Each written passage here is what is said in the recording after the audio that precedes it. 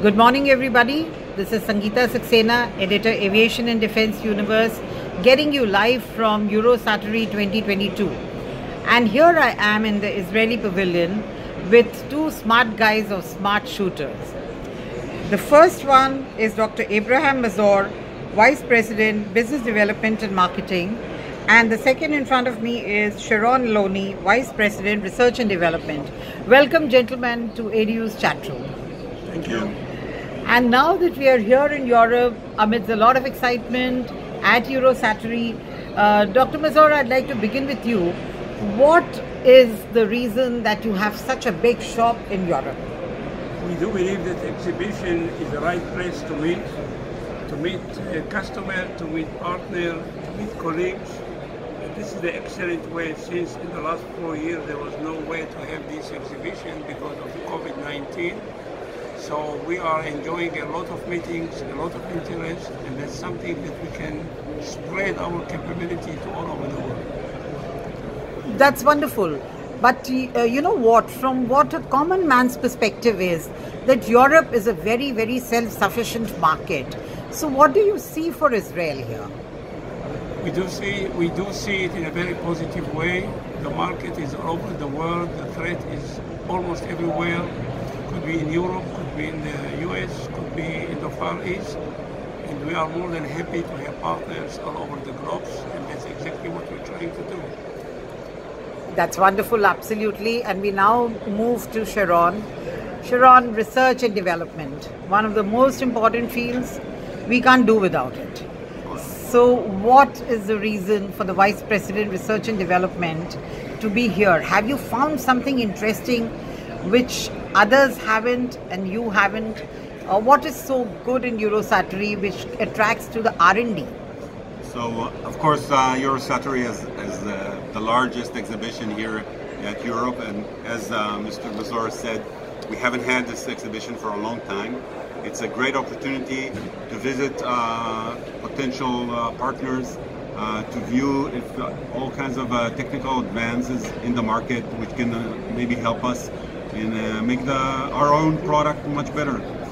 Everything is advancing all the time, and we need to keep up with what's going on and see whatever fits us and create, again, partnerships with other potential companies which can help us. And are there any innovations you've seen here at the show now that we are on the 4th day, which you feel are great and you would like to incorporate? We have seen some new sensors, new building blocks that we can incorporate into our own systems. And as mentioned, we are constantly trying to get better and keep up with the market. I've seen some very interesting stuff here. Right, absolutely. And Dr. Mazor, marketing and business development, you know, there are small countries in Europe which are very potential, customers. So how do you rate, what are the, regions you feel in Europe which could be just the right for you? I think the world is very dynamic, and we have to look what's happening today and what's going to happen in the future. Unfortunately, the threats are over the world, not only here. The Ukraine issue only taught us that we have to be ready.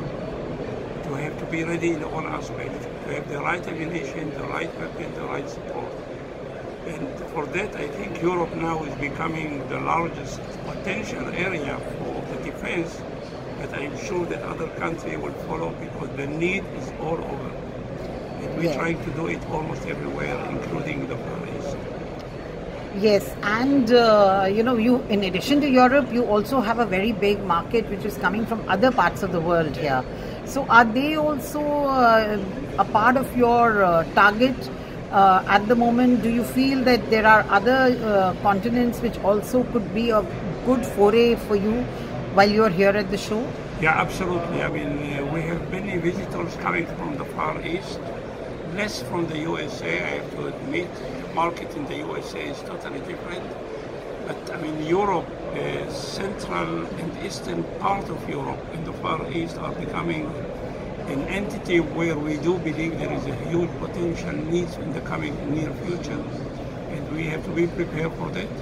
I believe the meeting we have had in the last week or this week are quite important to guide us and to focus more on where we have to be in the coming near future. And how has the footfall been here? How is? Has the footfall been? People have been coming and inquiring about the product, and I think it's quite interesting, and my colleague will elaborate more. We are running here a kind of revolution in the small arm, something that never happened.